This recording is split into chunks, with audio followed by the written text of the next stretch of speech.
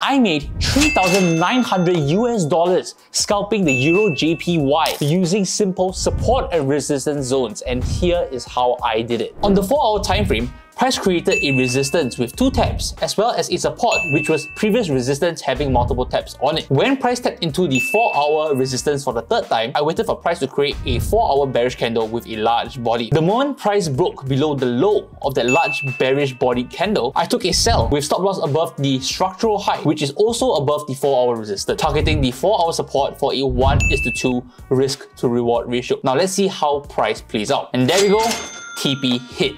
Easy. If you want to learn how to catch sniper setups like these with me, make sure to subscribe here to keep updated on when we hop onto our next live stream.